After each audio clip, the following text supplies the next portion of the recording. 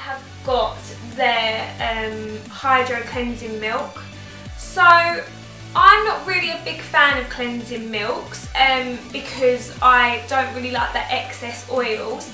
But this one is a little bit different, so you can use it again in the morning and night, but you actually use it to take off any dirt off your face or any excess like mascara or anything like that, and then you actually wash your face after.